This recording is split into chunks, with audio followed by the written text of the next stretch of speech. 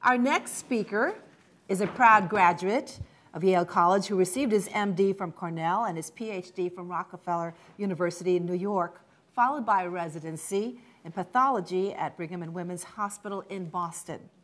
He is now associate professor in the departments of laboratory medicine and pathology.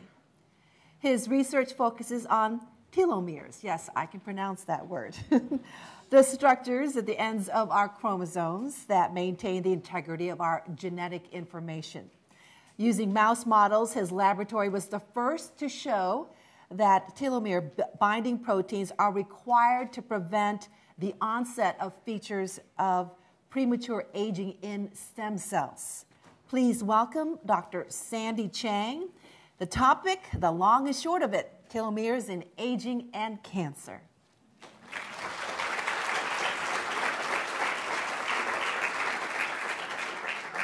Well, thank you very much for that introduction, and thank you to the Yale Pepper Center for this invitation to speak to this illustrative forum. Okay, so I'm going to switch gears a little bit from Mary's talk, and I'm going to tell you about cellular aging.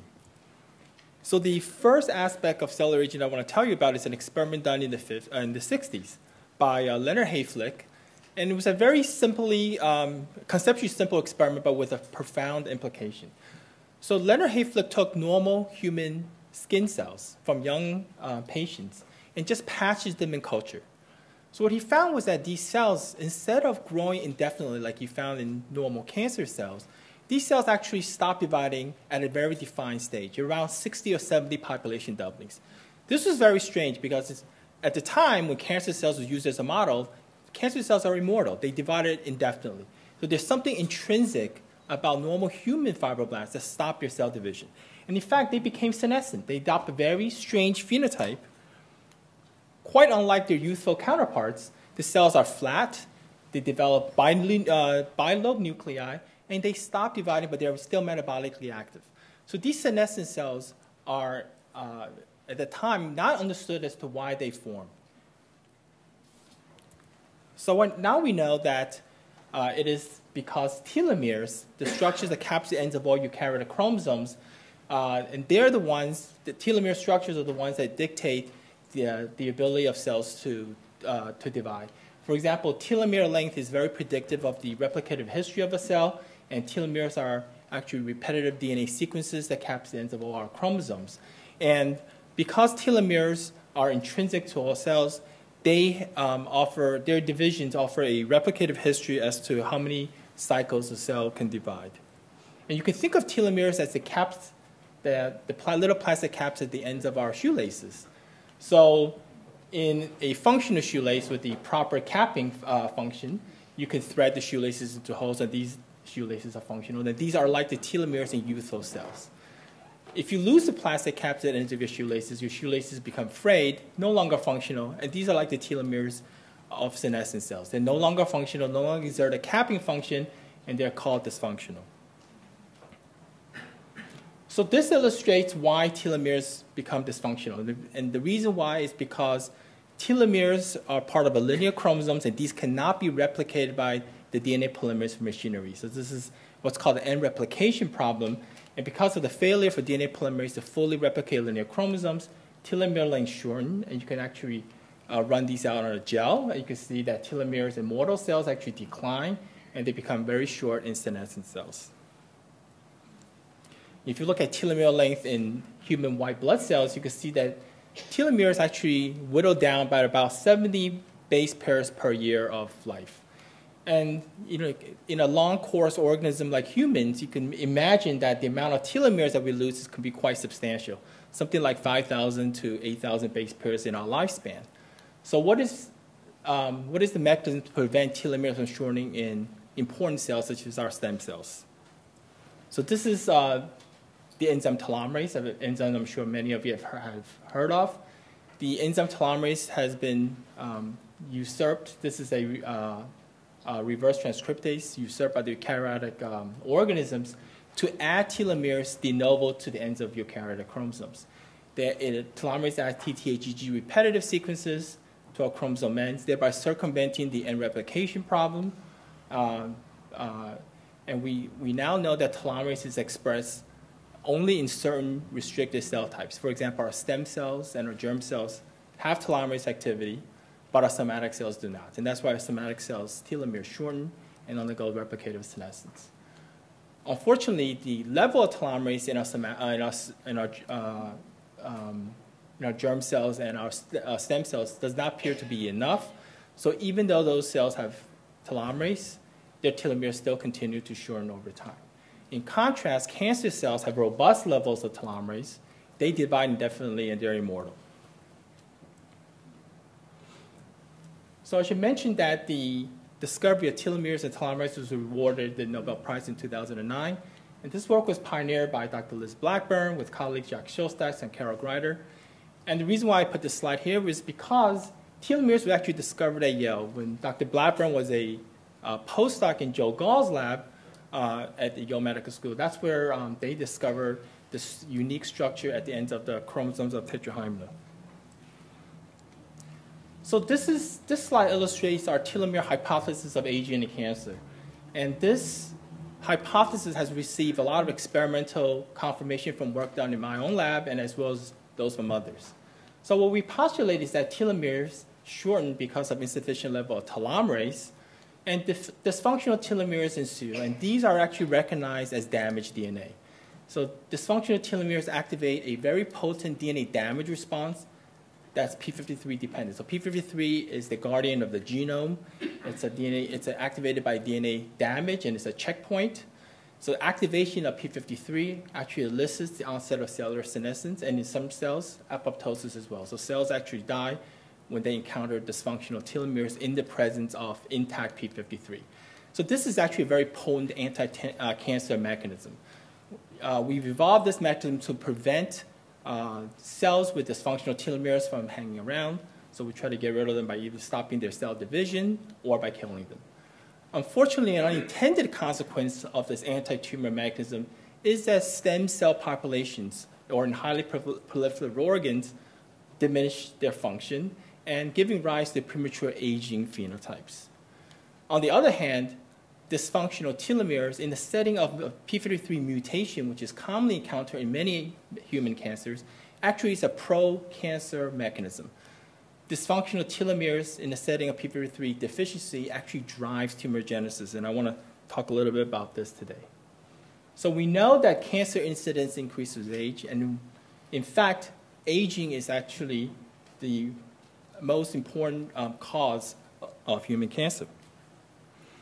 So if you look at telomere length in human preneoplastic lesions, for example, at the ductal carcinoma in situ in breast cancer, telomeres are actually very short in preneoplastic lesions. And this is illustrated by this diagram here. This is a ductal carcinoma in situ of the breast. You can see that nuclei are illustrated in blue, and telomeres are these little pink dots. So in basal epithelial cells, which are the support cells of the breast duct, you can see plenty of telomeres in these cells. In contrast, the neoplastic luminal epithelial cells have very short telomeres because of their increased replicative histories, and these are the cells that will give rise to breast cancer. So this slide shows that preneoplastic lesions have already very short telomeres. And very short telomeres actually engender chromosomal instability. So chromosome end-to-end fusions are a common feature of cells with very, very short telomeres. You can see here chromosomes are painted blue with a stain called DAPI. Telomeres are these little red dots at the ends of chromosomes, and these yellow arrows point to chromosomes that have fused end-to-end. And you can see that the site of the fusion, there are no telomere signals. Telomeres are so short that they've already joined together, causing massive genomic instability. We've actually engineered this model in the laboratory in mice, and in which we delete telomerase and the checkpoint protein p53 together in mouse models. So what happens is that these mice get cancer readily, breast cancer, skin cancer, and invasive colon carcinomas. Interestingly, if you inherit short telomeres stochastically, you are also prone to develop cancer. So the cancer incidence of patients with the shortest telomeres is something like 3-fold higher than patients with the longest telomeres. And also cancer mortality also increases. So the acquisition of short telomeres is not a good thing in terms of cancer biology. So this can be explained in this diagram here. We think that with increasing epithelial cell renewal with advancing age, telomeres shorten in the absence of telomerase. These telomeres become recombinogenic, they become sticky, they undergo end-to-end chromosome fusion, generating what's called dicentric chromosomes, chromosomes with 2 centromeres. And these structures are inherently unstable. They get pulled to opposite poles of the spindle apparatus during cell division, generate chromosome breaks, amplifications, deletions.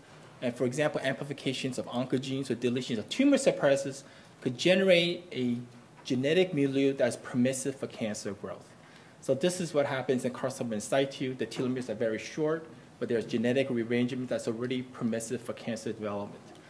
What human cancers do in this stage is that they can reactivate the enzyme telomerase. So they normally do not express telomerase at this point, but when they reactivate it, they can now become invasive cancers that then metastasize to distant sites to kill their host.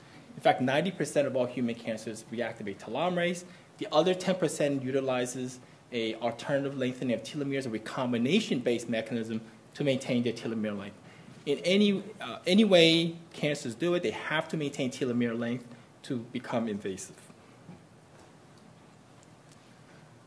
So what I've illustrated is that we have a telomere reserve that's usually enough to maintain health up to maybe around 70 or so years of age. So the telomere theory of aging also will postulate that in case individuals that inherit mutations in telomere length maintenance program, for example, in telomerase, will have inherently shorter telomeres, and these shorter telomeres should trigger the onset of disease at an earlier age. And now we have very reliable ways to measure telomere length in human populations. So these are 5 individuals that I've illustrated here, and these are telomere length, and they look like a little Gaussian distribution. And this red line shows the average telomere length in humans. So you can see that in this particular patient, patient number 2, the telomeres are very short and skews to the left. If you analyze patient number 2 in more detail, they actually have a lot of telomeres that are quite critically short, many of them under 8 kb or so of length. And in fact, patient number 2 developed a telomere disease, we call them telomopathy now, called dyskeratosis congenita. Dyskeratosis congenita is a human disease, it's a telomere disease. Patients have characteristic skin phenotypes. They have extremely short telomeres less than the first percentile, and they also develop very early bone marrow failure, sometimes as early as 30 years of age, in some cases as 12 or 13-year-olds. Bone marrow failure is characteristic of this disease, as well as a very high increase in cancer incidence, for example, the development of AML. And pulmonary fibrosis is another feature that we see in these patients. So short telomeres in this setting develop these whole host of human syndromes that are not that can actually be modeled in the laboratory mice. So in this diagram, I've shown you that if you delete a telomere binding protein called protection of telomere 1 or POT1, the telomeres become critically short, and hematopoietic stem cells, as illustrated by these boxes here, actually become lost over time. So here's POT1 knockout mice at 2 months of age, 4 months of age, and 6 months of age. You can see that the hematopoietic cells gradually diminish, and around 6 months of age, the stem cells are almost completely gone, and this is coupled with almost total bone marrow failure that we see, a good phenocopy of the disease that we see in humans. And in fact, we now know that there are many pathways that need to be maintained in order to prevent the onset of dyskeratosis congenita. And these are all pathways involved in telomere length maintenance. I've told you about telomerase.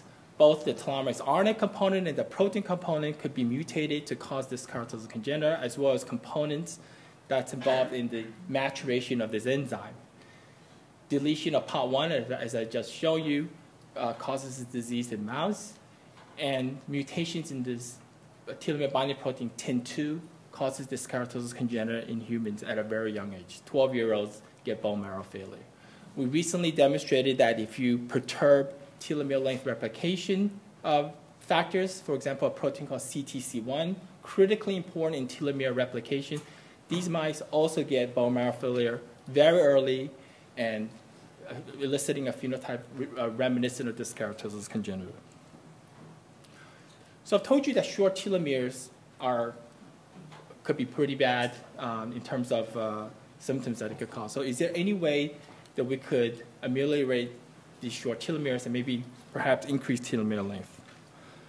So one obvious way is to express telomerase. This is could be readily done in cells. If you overexpress telomerase, telomere length increase, and you bypass the Hayflick limit. So here are cells without telomerase. They senesce at population doubling of 60, as I showed you earlier. But in the setting of telomerase overexpression, these cells are now immortal. And what's amazing is that even though these cells are immortal and replicating, they do not have any genomic instability, suggesting that expression of telomerase may be a way in the future to slow down the rate of telomere shortening. We already could do this in cells, and recent publications from the DePeno lab have shown that if you overexpress telomerase in the laboratory mouse, it can actually rescue many of the stem cell functions and increase lifespan in this mouse model. So the hope is that in the future, we could prevent the onset of or the development of dysfunctional telomeres and the genomic instability induced by dysfunctional telomeres through selective activation or transient activation of telomerase. And maybe we could even use this to decrease resistance to stress-induced cellular senescence. While these are the benefits of transient telomerase therapy, we also have to be cognizant of the fact that increased telomerase expression may not always be a good thing. Always have to worry about that if you increase the doubling rate of any cell, you increase the rate of DNA mutations because most of the mutations happen during DNA replication. And if you increase proliferation of pre-malignant cells, for example, pre-malignant cancer-initiating cells, for example, perhaps the increase in cancer incidence would be inevitable. So the challenge in the future is to somehow add telomerase to the good stem cells, for example, and not trigger onset of cancer. So in summary, I've told you that some of the inherited factors, like, for example, the acquisition of short telomeres or the mutations in telomere length maintenance pathways, accelerate telomere shortening, generate dysfunctional telomeres that acts as a DNA damage promoting agent. And depending on the status of P53, telomere dysfunction can actually promote the onset of premature aging through stem cell exhaustion, or in the setting of P53 deficiency, generate cancer through increased genomic stability.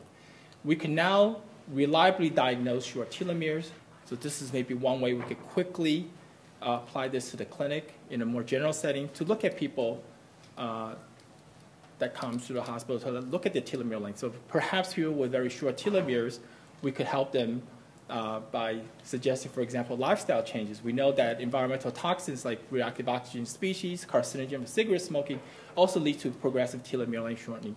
So, so changes in lifestyle may be beneficial.